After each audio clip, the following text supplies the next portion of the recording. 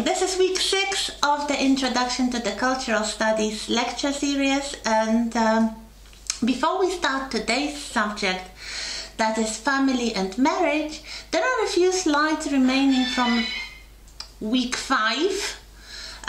That is the body.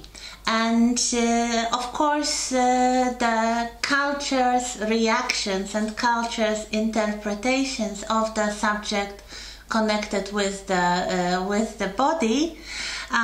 We have talked about gender, we have talked about feminism.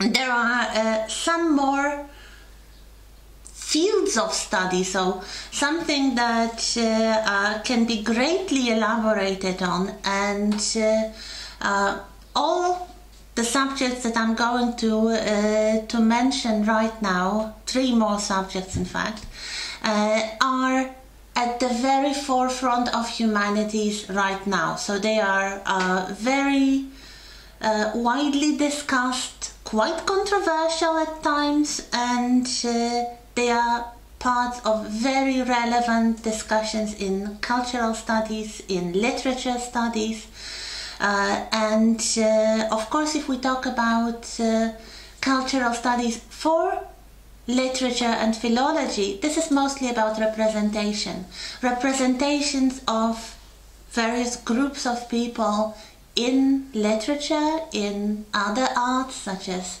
film, theatre, popular culture, and also the ideology, the ideological interpretation of those representations. So what are these, as I said, 3 more possible subjects connected with the body? So the first one is a relatively new, probably the most recent of those studies, called fat studies. So yes, exactly, it's about the body shape, it's about the BMI, so body mass index, and also the representations of cultural depictions and literary depictions of people living in larger bodies. So this is a relatively new subject because nobody really cared before into making larger people or self-expressed fat people into a coherent group. But if you think about it, there might be some group characteristics connected with health, but also connected with social stigma and social discrimination that people living in larger and heavier bodies experience in their lives. If you look at literary and especially film and TV representations of fat people, especially young people from that group, it's usually seen as a big problem, as a cultural problem, as a personal problem. There are also social movements connected with fat studies, because what I'm talking about now is purely the part of philology and literature studies and culture studies that just deal with the representations of this particular group of people. But there is a sociological response and the lives and experiences of self-declared fat people have been studied as part of the intersectionality set of discourses. So at least 2 possible ways of approaching this problem from the cultural studies perspective. One is body positivity movement, the other one is fat acceptance movement, which are quite similar. They both basically aim at normalizing the social existence of larger bodies and promoting greater diversity of body shapes, for example, expressed in the availability of clothing sizes in shops, but also the psychological well-being of people living in bodies of different size, either too small or too large, something that is not exactly in the mainstream. One of the ideas and points made by these groups is that body shaming is a normative social construct. It promotes discrimination. So basically, as with any marginalized groups, starting with women from the feminist perspective, just let people live their lives in peace and do not shame them, do not discriminate against them based on some sort of external characteristic. It is still a contested view sometimes, surprise, surprise, because there are voices that it is against the public health measures, and basically that overweight and obese people should be encouraged to lose weight by any means possible. But if you know anything about the medical studies of obesity, it's really counterproductive to shame people into dieting. It doesn't really work. It's not the way to do it. So this is a subject from the threshold of medicine and cultural studies and philology. So one of those big subjects that are very hot topics right now. The other one, not as recent, not as new as fat studies, but probably the most controversial of them all is queer studies. Queer studies talks about the representation and experience of people who are not heterosexual, let's put it this way. So the group characteristics here is sexual orientation. So traditionally the letters used to describe this group of people were LGBT, meaning lesbian, gay, bisexual, transgender. Recently some more letters were added, so you can find a plus, so LGBT plus, meaning other groups marginalized on account of their gender identity or sexual orientation. Very often letters Q, I or A are added, sometimes all of them, meaning queer, intersex and asexual. So if you don't remember what these words mean, look at this cookie person from last week, and here you have them explained. So these are the people who do not really fit into the dualistic boxes of masculine and feminine, of male and female, and other categorizations based on sex and gender. There are some scholars who are very well respected in this line of humanist studies. Judith Butler, whom we have already discussed, is definitely a very important name here. Her idea of gender performativity, so all the cultural baggage that is added to the sexual difference, to the gender difference, to the socialization of children into accepting socially constructed gender norms and gender based behaviors. This is a very important part of queer studies, and basically all queer study textbooks or readers have some texts written by Judith Butler. Two more names of literature and culture scholars, both of them of course relatively recent, so from the second half of the 20th century. The first one is Eve Kosowski Sedgwick. She was a literary scholar, and she basically was interested in 19th century literature, in Gothic novel and classical English language literature of the 19th century, such as the novels of Henry James, for example. And in the 1980s, she wrote a very influential book called Between Men, English Literature and Male Homosocial Desire. She basically introduced to humanist discourse the term homosocial, and this is a good moment to explain three terms: homosexual, heterosexual, heteronormative, and homosocial. Okay, so heterosexual and homosexual are terms referring to sexual orientation. Some people are attracted to the members of their own gender, it means they are homosexual. Some people, most people in society, are attracted to the persons of the opposite gender, so they are heterosexual. Nothing too controversial about that, except for some Puritan religious concepts. But what is heteronormativity? Of course, as you can probably observe in everyday life, heterosexuality is much more prevalent in society.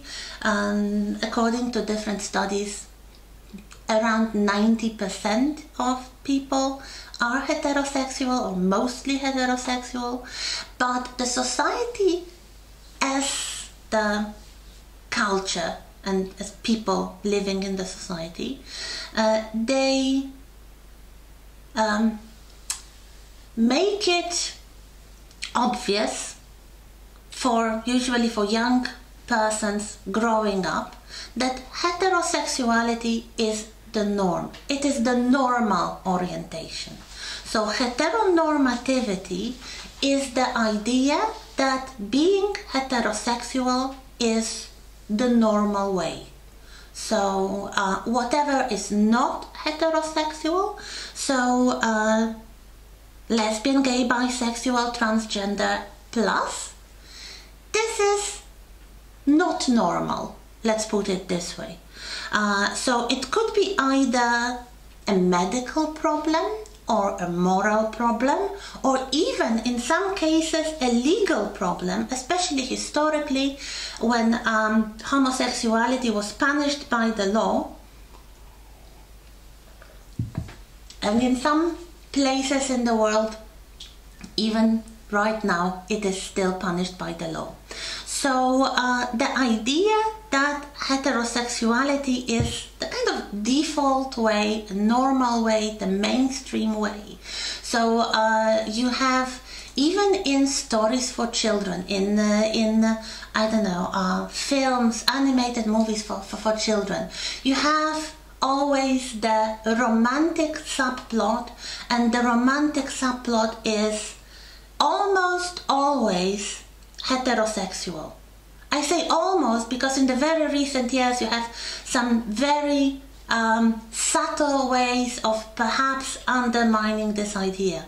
But this is quite similar to gender performativity theory. So the idea of enculturating children into believing that the normal way of living is to be attracted to the opposite gender, which is fine for the 90%, but that leaves out the 10% who are not and cannot really make themselves attracted to the people of the opposite gender. So their upbringing, their process of enculturation will be completely different. They will even possibly do it at other times in their life as heterosexual children. And here comes the third name, of Jack Halberstam. I put the name Judith in brackets because this scholar is actually transgender, and the first books were published under the name of Judith Halberstam. The later ones, after the transition, were published under the name of Jack Halberstam. So that's the same person, actually, if you want to Google this name and find the titles of the scholarly books they wrote. And Jack Halberstam studies representations of queerness in popular culture. Quite often, not always, but quite often, these scholars base their scholarship, at least partially, on their personal experience, because if you are growing up, let's say, far from the mainstream, you may get puzzled and stressed by the fact that the mainstream culture excludes you by definition. So one of the ideas introduced by Halberstam is the concept of queer time. So we are actually back to the concept of chronemics, if you remember from last week. So the concept of the linear time and the development of a young person into adulthood. Halberstam believes that children who are not heterosexual grow up in a different pace because of the cultural representations and cultural exclusions that they have to work their identity around. So it's quite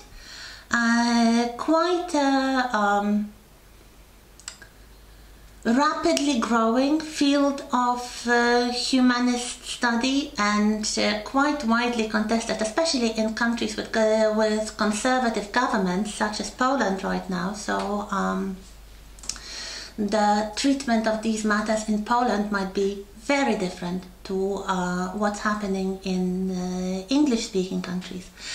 One more very important scholar who is at least partially important for queer studies, but generally his impact is much greater than just this area of humanities. He would be one of the most important postmodern scholars that have ever lived, and when we talk about modernism and postmodernism, we will return to him definitely. His name was Michel Foucault. He was French.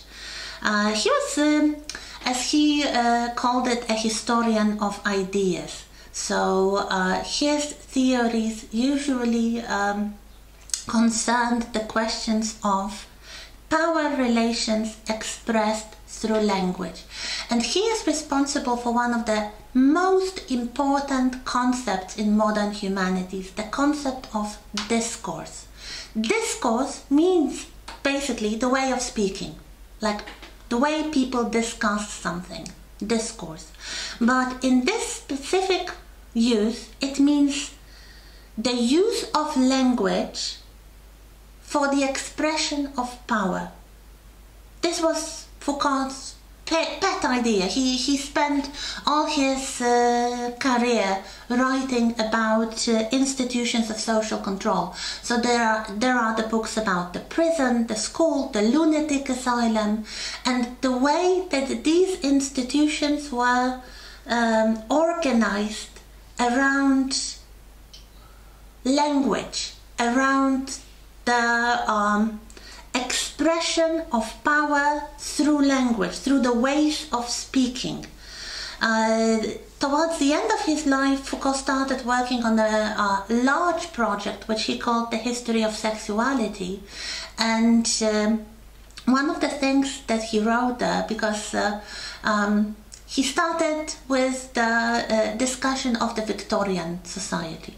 And he believed that this is when, historically, sexuality started to be expressed through a very specific discourse.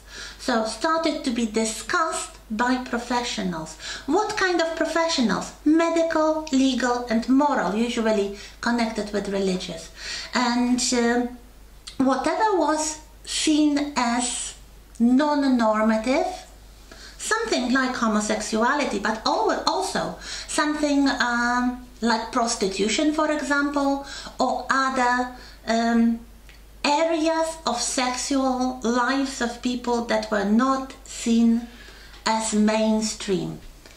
There were only three ways of discussing those problems. The first one was the medical discourse.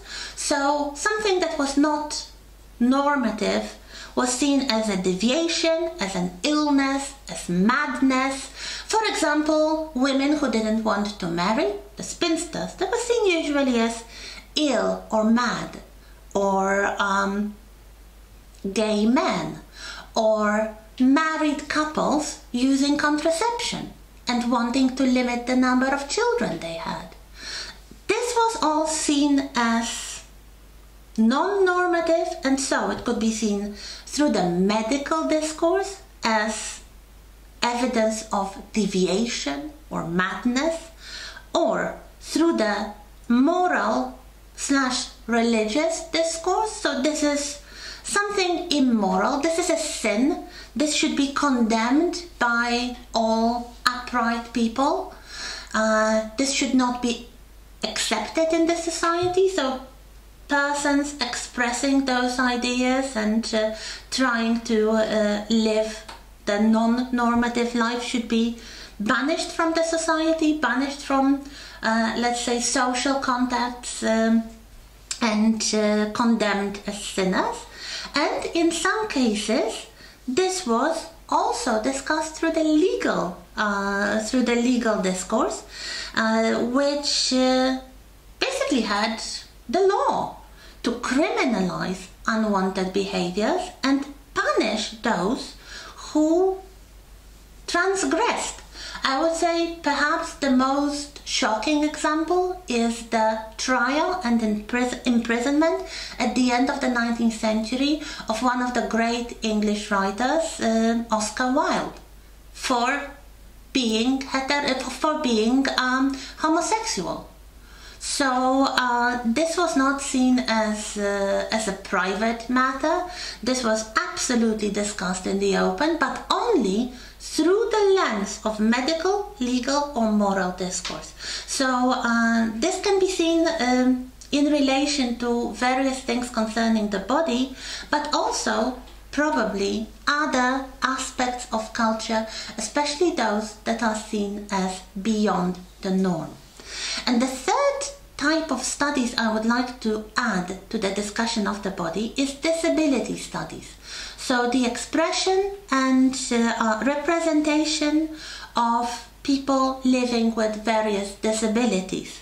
So it's usually quite interdisciplinary. It talks about various experiences and representations in literature of people living with various disabilities, either physical or mental disabilities. This is quite a broad spectrum here. It corresponds to the concept of intersectionality, so combining different aspects of life, usually aspects that result in marginalization of people who experience them through race, gender, class, sexuality, and so on and so forth.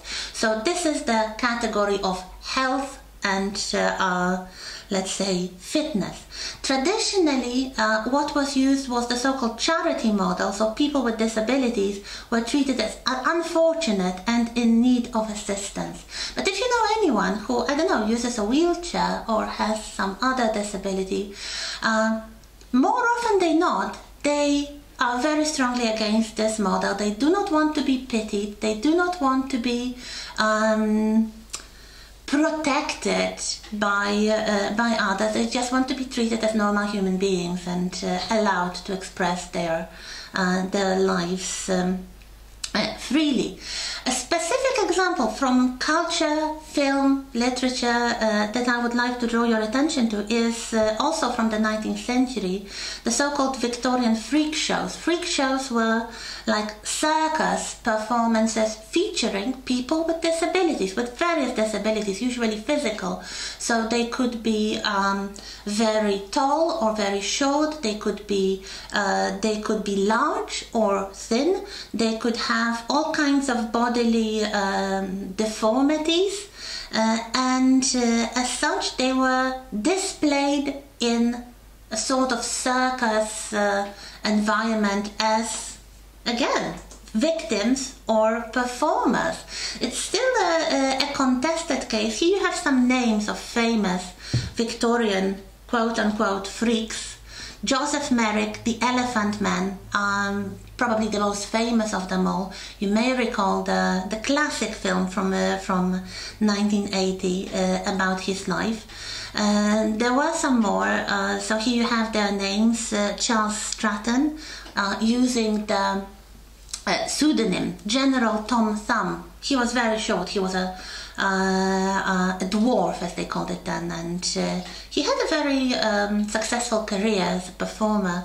And then the original Siamese twins, so conjoined brothers, Chang and Eng Bunker, and the last one here on the list is Sarah Bartman, called the Black Venus, an African woman brought to Europe in the early decades of the 19th century to be displayed as the wild woman, as a kind of freak, but also playing on her race, gender, class as well. There was a film, The Black Venus, if you're interested, and the lives, the fascination, of course, with those abnormal and irregular bodies is still present in popular culture.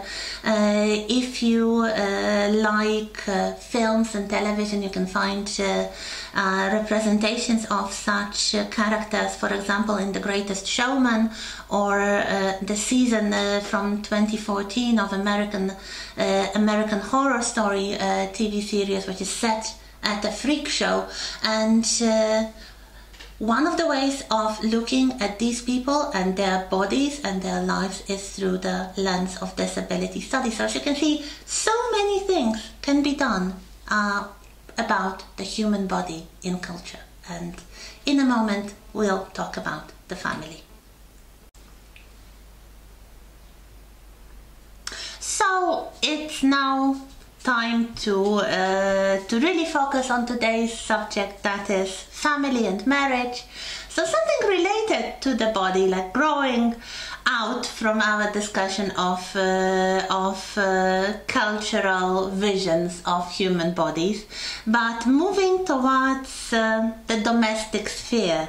The domestic sphere is very important for culture. You have all kinds of artistic, literary representations of people in their domestic spheres. It serves all kinds of social purposes. The domestic sphere is a shelter, a dwelling space where many activities take place. It could be seen in different perspectives. Here you have a photograph of some African, probably village with a rather simple shelter made from grasses or something, but it can be any kind of domestic dwelling place. It could be, of course, any type of modern house or apartment or anything else that people use for living, either historically or nowadays. So what people do there, of course, activities such as sleeping and relaxation, preparation and consumption of food, hygienic and grooming activities, upbringing and teaching of children, and sexual activity. So this is what very often happens within the domestic circle. For the case of marriage, of course, the concept of human sexuality and sexual activity is probably the most important. And if we look at human sexuality, it's always been a very important and also quite divisive subject in literature, film, culture. For various reasons. One of the reasons is that it's dangerous, and historically speaking it used to be even more dangerous. It could be dangerous psychologically, it could be dangerous for the sake of sexually transmitted diseases or unwanted pregnancy or all kinds of social taboos and norms. So if we have stories dealing with romance and wooing and mating behaviors of people, they are usually fraught with problems. What are the functions of human sexuality? They are quite diverse. So of course it's biological reproduction, but then there are very important, in the contemporary world, probably even more important functions of physical pleasure, emotional acceptance and reassurance, and bond formation. In terms of relationships and marriage, the last one, bond formation, would be probably the most important. Humans, as scholars say, are the sexiest species on earth, and not only because we are all humans, and we usually find some representatives of our own species to be sexually attractive, but also humans are the only species that have no breeding season. So there is no mating season like most animals, most mammals have that. It's only one time a year or a few times a year when they are even interested in sex. Humans tend to be preoccupied with sex all the time, or most of the time, especially young humans, especially humans who are not yet settled into a stable relationship, so they are at the moment of choosing a potential life partner. So the psychological preoccupation with sex can be quite intense. And also there is the increased separation of hedonistic and reproductive aspects of sex, and one of the greatest reasons for that is of course the invention of contraception. And if you remember from history, the effective contraception, so the contraceptive pill, was popularized only in the 1960s, so anything that happened before was much more dangerous in terms of the threat of unwanted pregnancy, which was especially a big problem for unmarried women. Also, we may think about the development of medicine in general and antibiotics and the reduced but not completely obliterated danger of venereal diseases, but then again it all adds to the increasing separation of hedonistic and reproductive aspects of sex. Another way of looking at this separation is the presence of pornography. So some sort of vicarious, so kind of not let's say immediate expression of sexual desire and sexual gratification. So something that is part of human culture and probably has been part of human culture for as long as it existed. There is an immense amount of cultural variation connected with forms of sexual relationships and forms of culturally sanctioned relationships, especially forms of marriage and the social expectations and the questions of the proper age and a very important question of who chooses the potential life partner.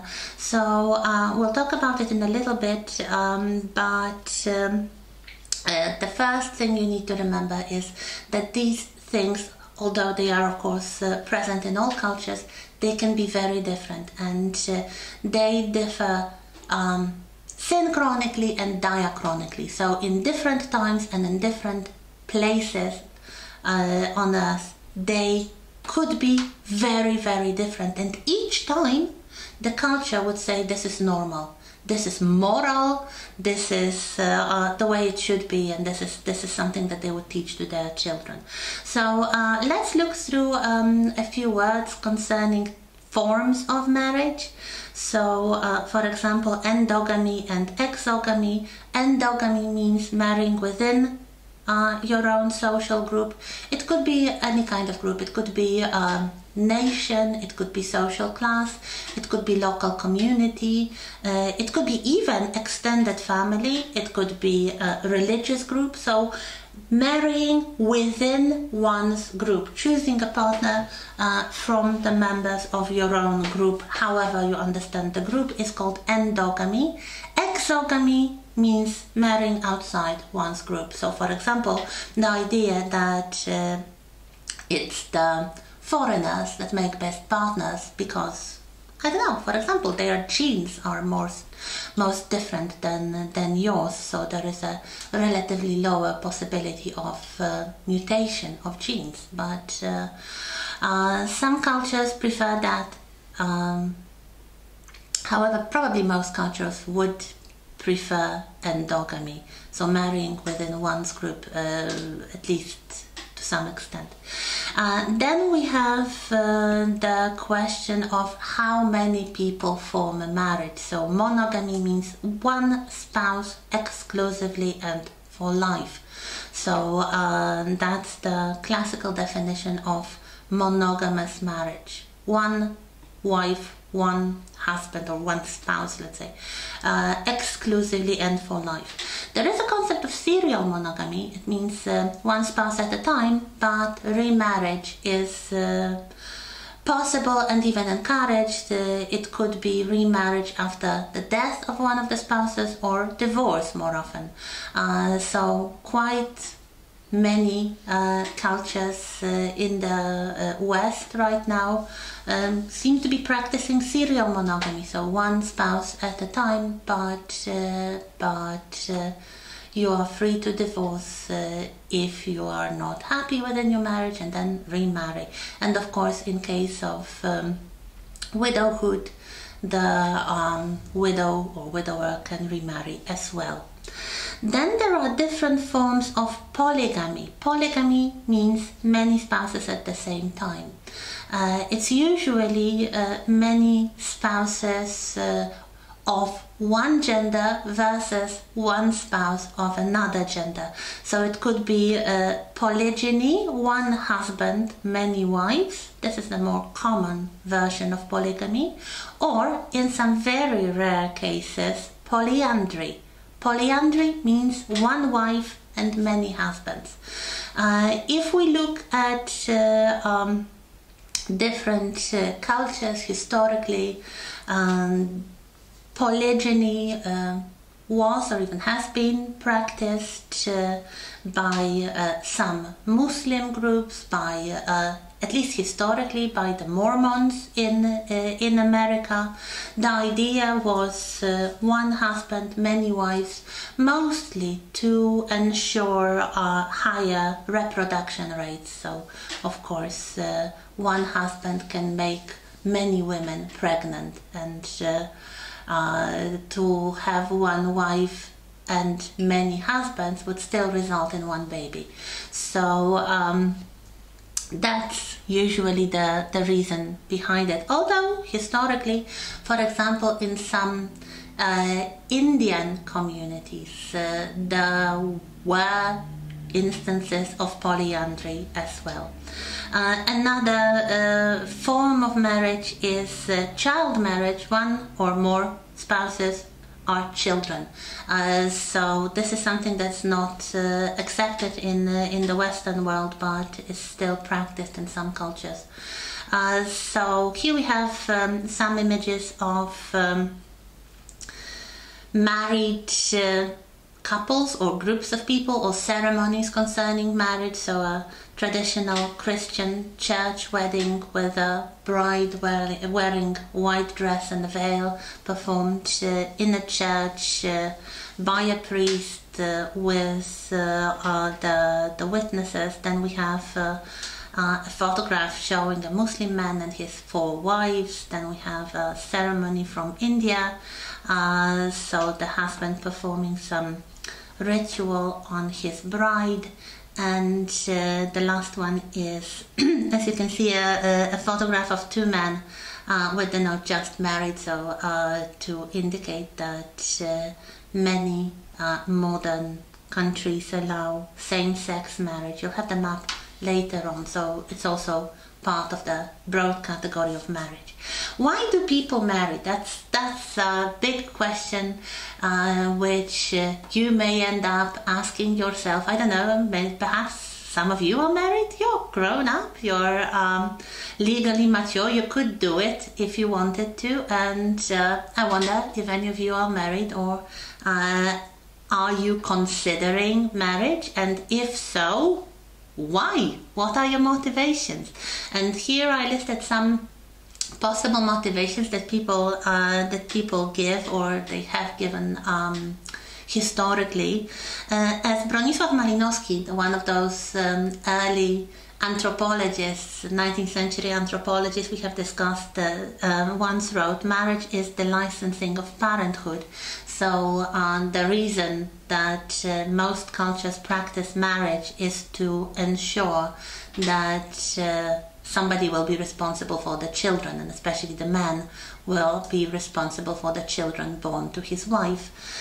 So to ensure legitimacy and parental care towards the children. We'll talk about child rearing and parenting next week from the cultural perspective, so you'll see that. But there are other reasons, like companionship, romantic love. It's basically the relationship between 2, or as you can see, sometimes more people.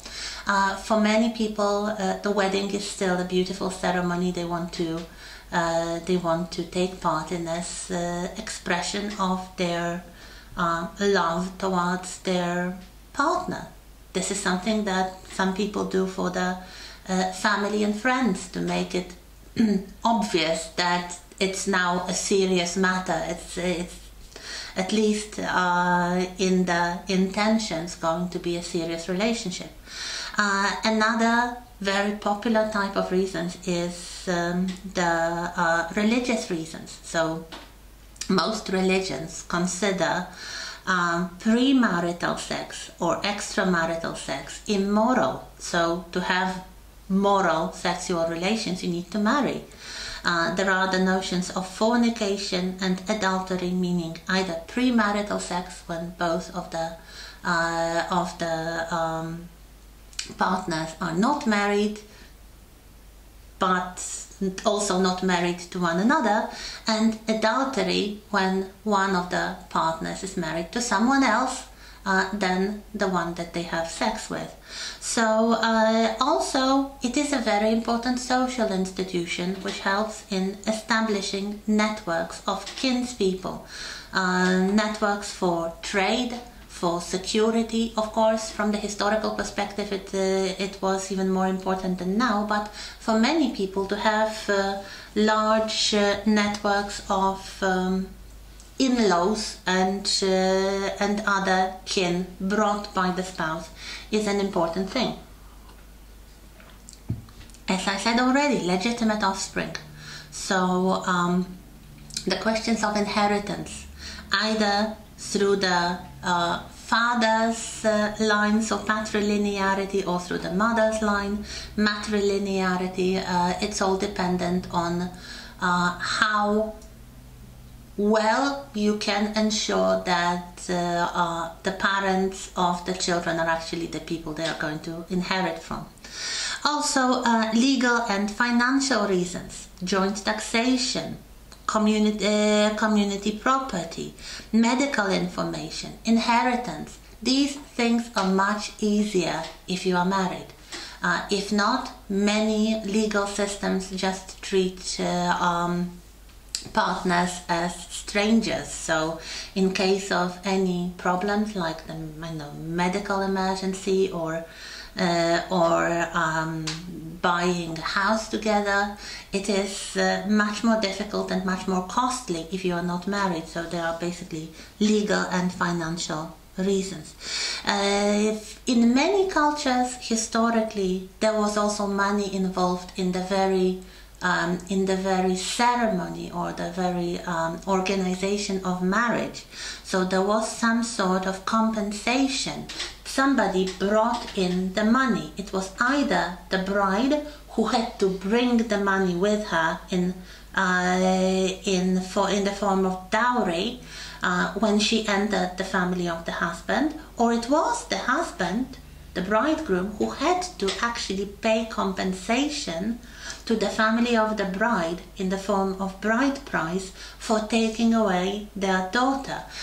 It's no longer practiced in our culture, but there are still many cultures that have it. And as you can see, it's purely social construction. So it's not even agreed upon who should pay whom. Is it the family of the bride to the family of the bridegroom, or the family of the bridegroom to the family of the bride? It depends on the culture. And generally speaking, this question, the question of marriage and family life, have been fascinating scholars, anthropologists, historians, ever since the beginning of history and anthropology. So two names of 19th century scholars who are very important in the study of family life, although their findings have been contested. Many modern contemporary scholars say they were just making it up because it kind of sounded interesting, but there is no corroboration of these facts in archaeology, for example. But then again, this is at least the beginning of the discussion that is not yet even been concluded. So the first name is a Swiss anthropologist from the 19th century, Johann Jakob Bachhofen, and his most important book, called Das Mutterrecht, which means mother right, in which he postulated that the very original human societies, Neolithic human societies, were basically matriarchal. So they were run by women, that it was the women who were in the position of power. He was one of those armchair anthropologists like Fraser, the one who wrote The Golden Bough. So he just wrote about ancient societies and observed some art which was discovered. Not much was discovered then, but then again something was, like the images of Neolithic women, the so-called Venus figures. Here you have one of them, but there are very many, and many more have been discovered since the 19th century. So those are powerful, usually quite large-bodied women that are sometimes called Venus figures, and they were associated, at least by Bachofen, with matriarchy, with the belief in the magical powers of women, magical for the people of the Neolithic period, because women could bring forth children, so they could create life like goddesses, really.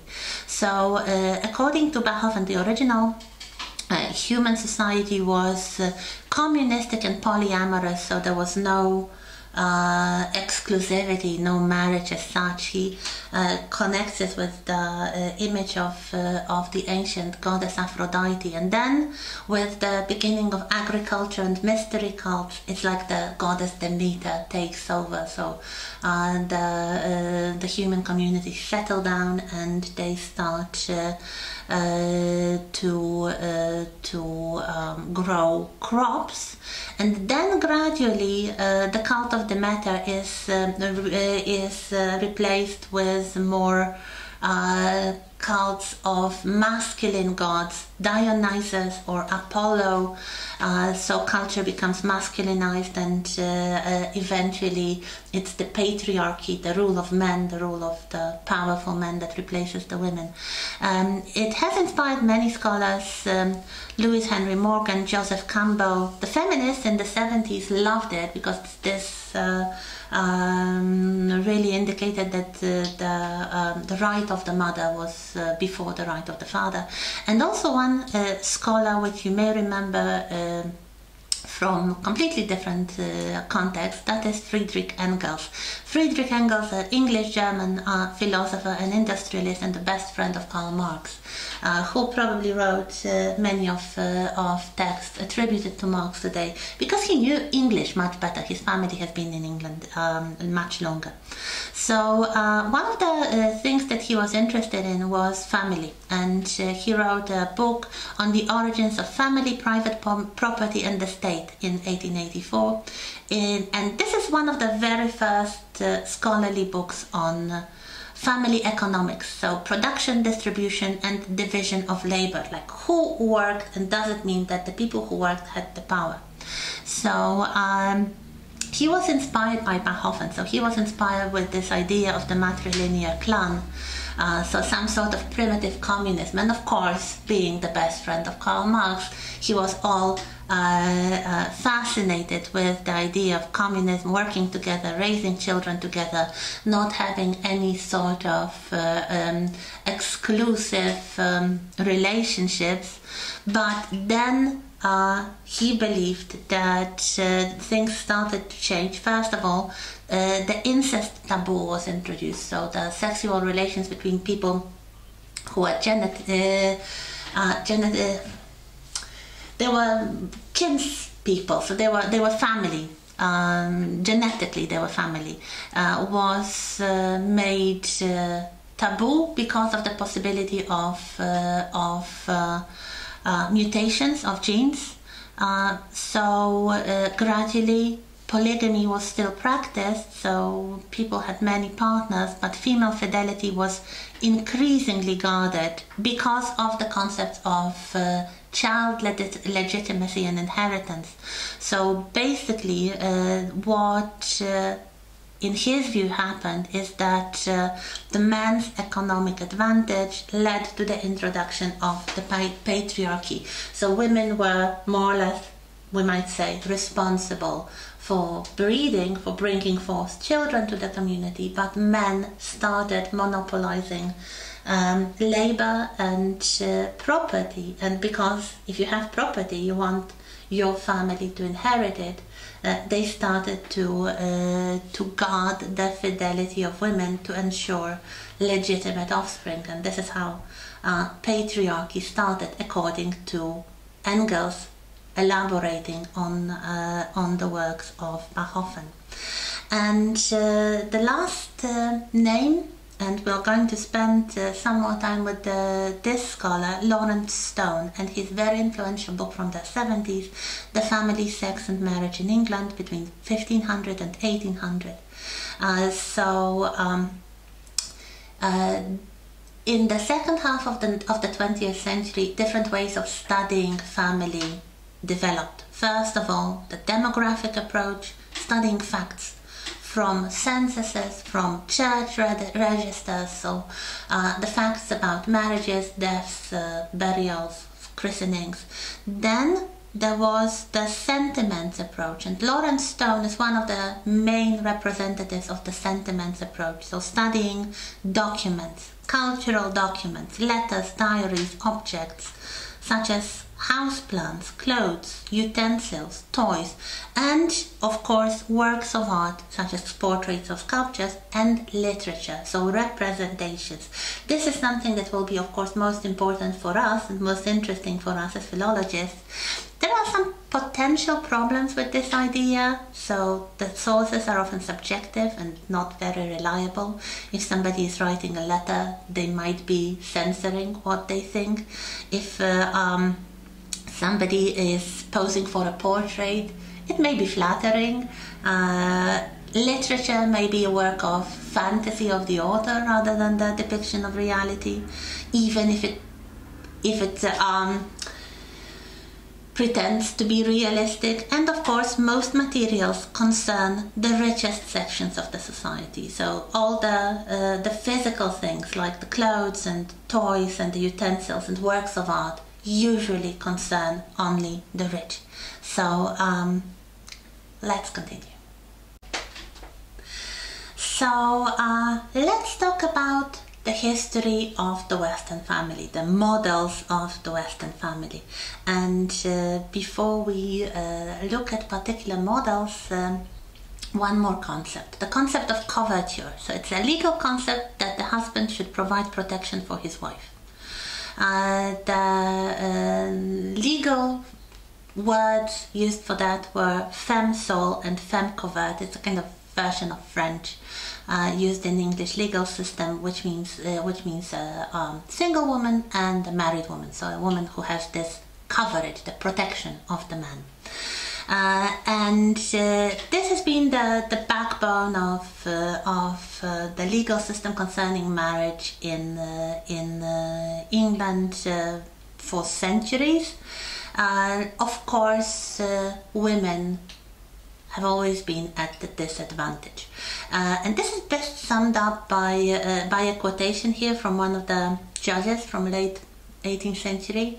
And he said, by marriage, husband and wife are one person, and this person is the husband.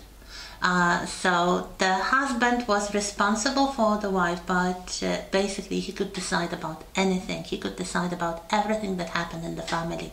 So the wife could not own property, she could not sign legal documents, she could not obtain education against her husband's wishes. If she worked for money and she received salary, she couldn't keep the money for herself, it belonged to the husband. She couldn't decide where to live, it was the husband's decision. And in some cases, in case of separation, she was not even able to keep her children. So as you can see, this concept of coverage and protection was very, very, could be difficult for women, especially if the marriage was not a happy one. Of course, if it was, they probably didn't notice it, but if it wasn't happy, it could bring many problems. In return, the wife didn't have to testify at court against her husband, and he was responsible for her debts, so whatever she bought, he had to pay. According to Lawrence Stone, modern family, so a kind of family that he could sympathize with, so he could identify mentally as something resembling the family types in the 20th century when he was writing the book, was established by the British upper and middle class in the middle of the 18th century. And there were several aspects of life, of private life, that influence the development of the modern family, such as intensified affective bonding at the expense of kin and neighbors. So people started to rely on the immediate family, on the nuclear family, rather than the extended family. The sense of autonomy, the pursuit of personal happiness. This is the legacy of the Enlightenment. People started to treat themselves and others as individuals rather than predominantly members of the group. The weakening association of sexual pleasure with sin and guilt. So gradually and slowly, the Puritan religious thinking was replaced by more liberal ways of thinking, and the growing desire for personal privacy. This led to dramatic changes, the changes in human psychology, really, the questions that were never asked in previous generations, and that still could be asked if you think about it. So if we look at questions like, for example, marriage for property, not love, is no better than prostitution, or sex without love is immoral, or personal happiness is the most important thing in life. The answers to these and similar questions could be very different in various historical moments, even in our own, that is, Western culture. So it's not part of the human nature. It's definitely culture working on the backbone of nature and adding so much that nature is hardly visible. So if we think of historical forms of family life, the answers to these and similar questions could be completely different and taken for granted, taken as something absolutely obvious. Like, marriage for property, not love, is no better than prostitution. What do you mean? You should never marry for love. Love should develop after the wedding. If you are in love, it will pass and you will be unhappy later. So people should not choose their own spouses. It should be left for the family to choose. They know better. They love you. They want the best for you. They will choose somebody to protect you. So this sort of thinking, this was not shocking. This was absolutely normal. And it was rather shocking to think about marrying for love. So what we have are some forms of historical family life in England. Most of them are based on Stone's book.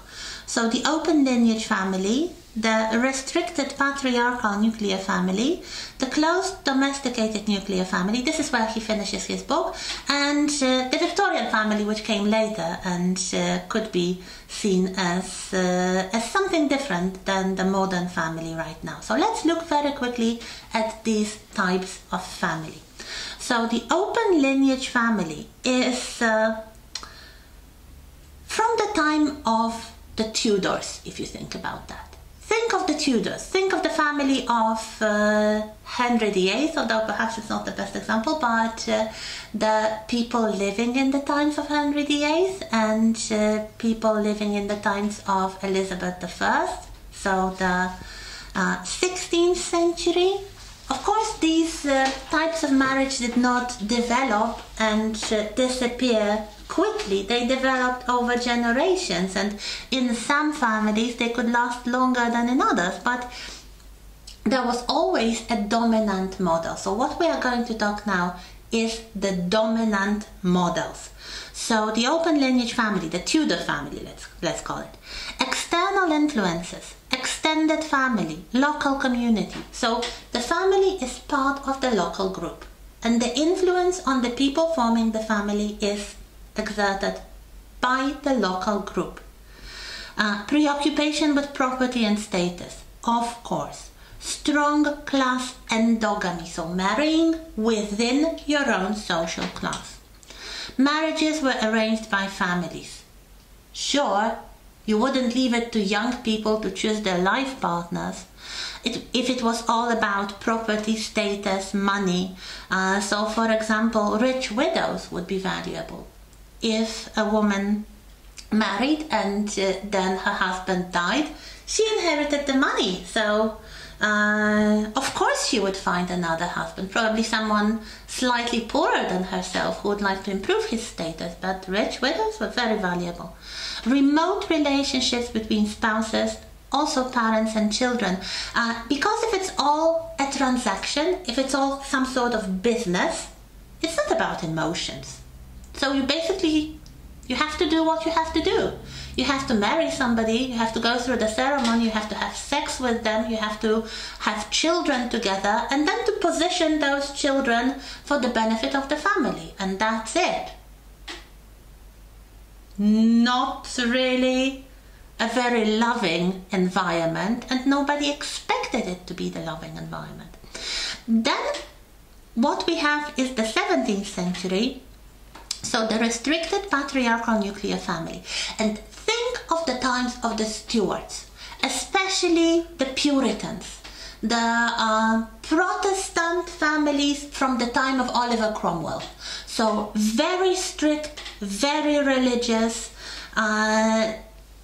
There are some changes though, and some important differences compared to the open lineage family, which goes back way to, I don't know, feudal times, if you think about that in some aspects.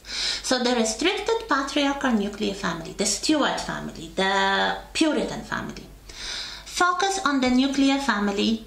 Distant kin is less important. So there is a gradual lowering of the outside impact on the family. Protestant religion, especially Puritanism, was absolutely paramount, and it dictated everything about private life, including family matters.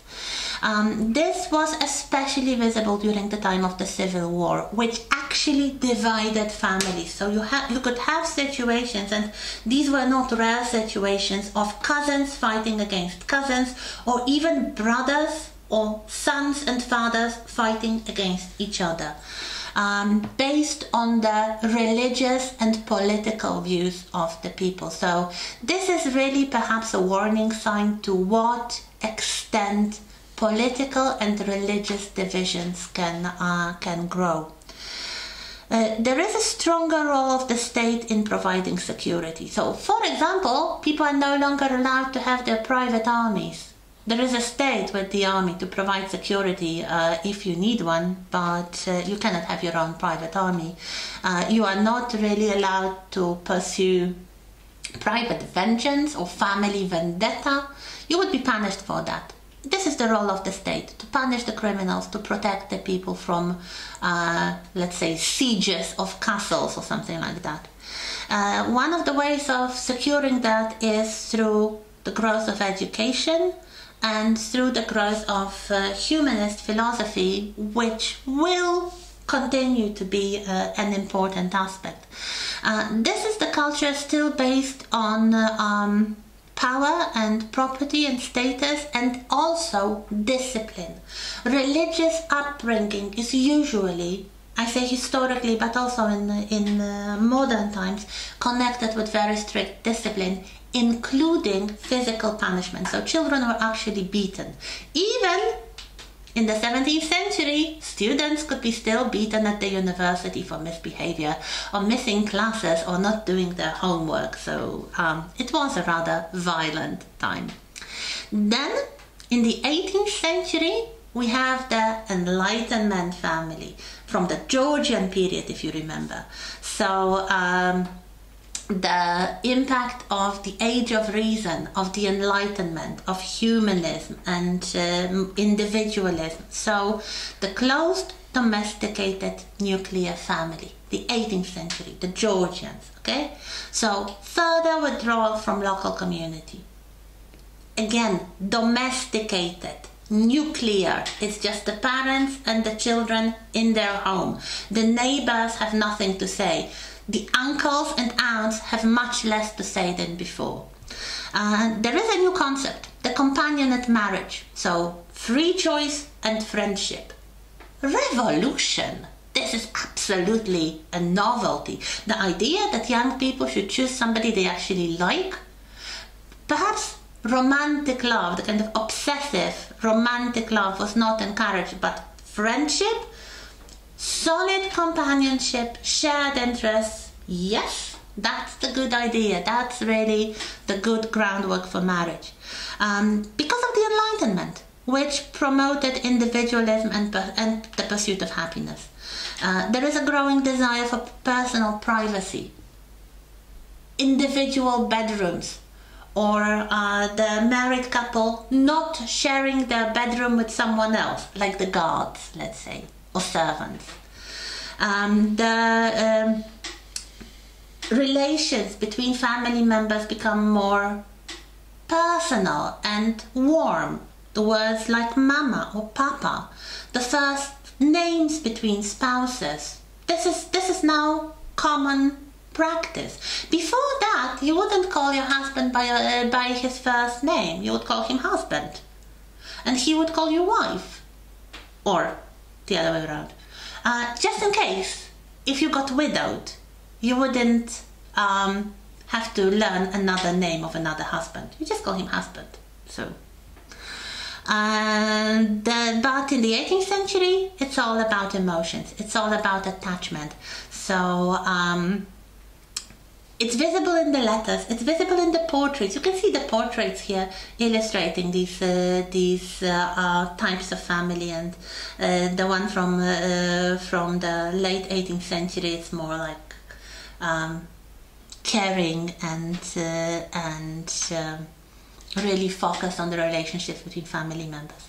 Then in the 19th century we have the Victorian family, and this is the family type that is originated by a new dominant social class, the middle class. The middle class that really starts to come into their own after the Industrial Revolution in the second half of the 18th century, and by the time that Queen Victoria comes to the throne in 1837, they are definitely dominant. They dominate the media through the printed press, they dominate the education, the science, the Anglican religion, and even the law in the House of Commons.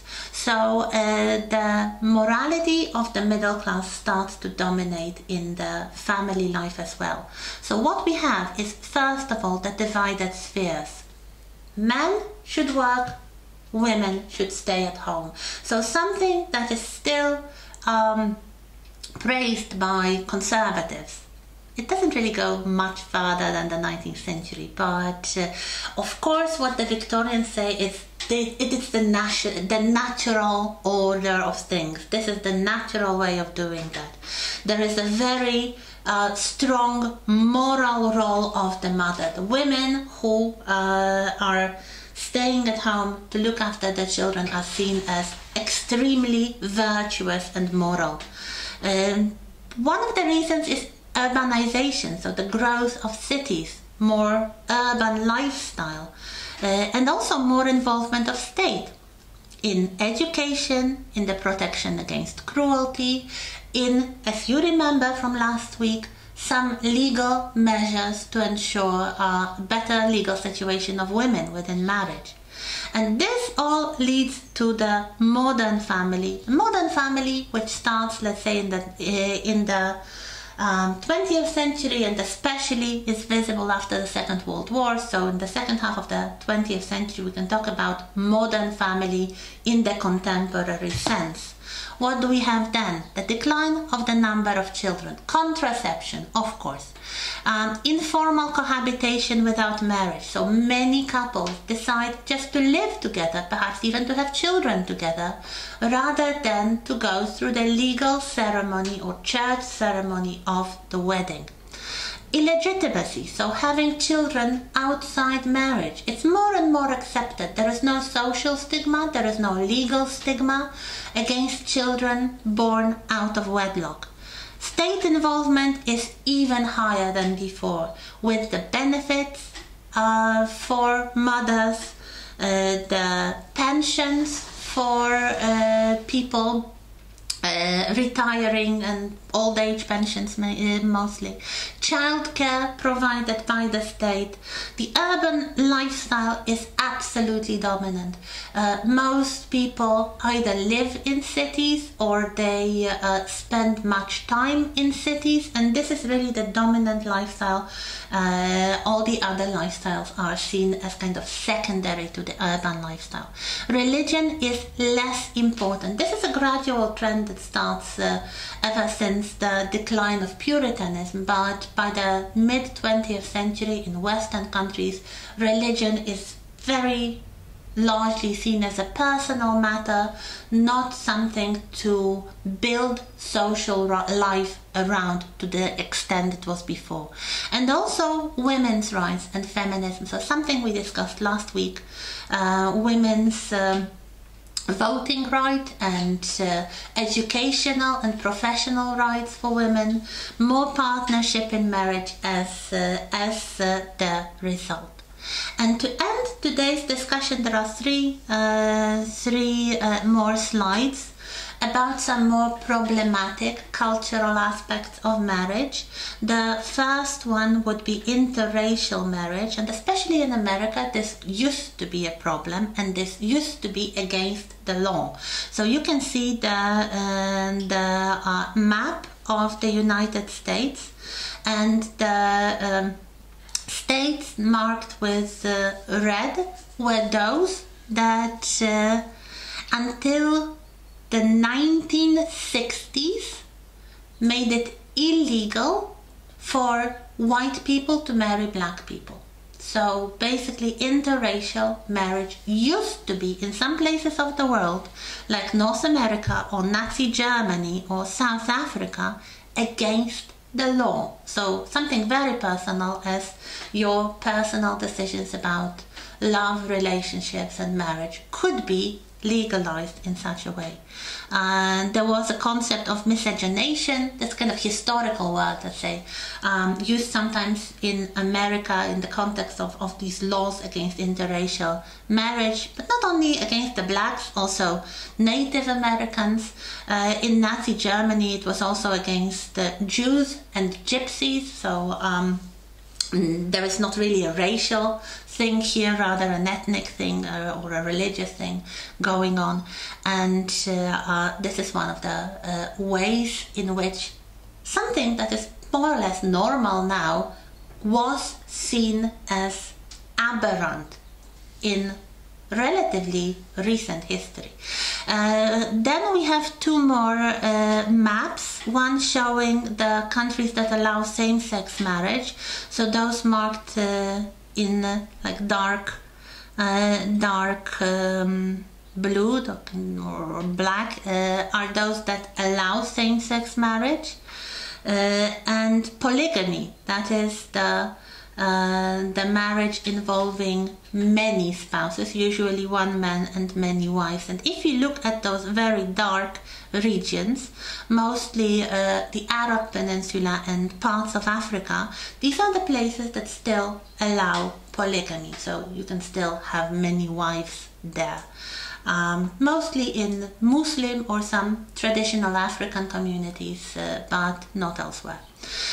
The last slide shows the laws of divorce in England, which also changed dramatically, mostly during the 19th century. Before 1857, the only way to get a divorce was by an act of parliament. So each individual case of two people wanting to divorce had to go through the parliament. You can imagine how costly, how time-consuming and how difficult it was.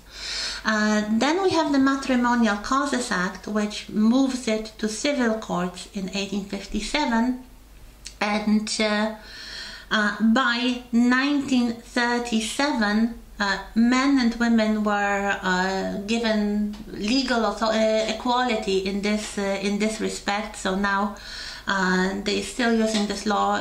You can get a divorce in cases of adultery, unreasonable behavior, whatever that means. It's kind of a vague phrase that can mean many things depending on what you need it to mean, or 2 years desertion or 2 years separation, 5 years of separation if only one party consents. So if it's by mutual agreement, 2 years of separation is enough. If it's just a case of one person leaving another, you need 5 years. You might say it's more or less normal in modern societies, but there are still places like Vatican and the Philippines that do not allow divorce.